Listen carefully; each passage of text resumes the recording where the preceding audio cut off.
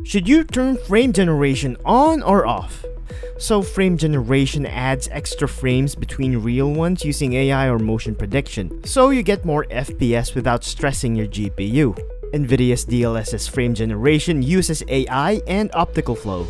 It's supported on RTX 4000 and 5000 series cards, making it great for boosting smoothness in CPU-limited games. AMD, on the other hand, offers FSR3 and AFMF. These use motion vectors and optical flow but no AI, so they work on a wider range of GPUs, even older ones, including some NVIDIA cards. AMD's FSR4, on the other hand, does use AI for upscaling and is exclusive to AMD's newest RDNA 4 GPUs like the RX 9000 series. So, should you use framegen? Well, framegen is great for single-player games where smoothness matters, but for competitive games, turn it off. Input lag will just mess with your timing.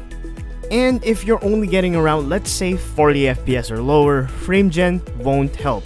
You're going to get a lot of input lag. It's best when you have around 45 FPS at the very least, and wanna go higher for that buttery smooth experience.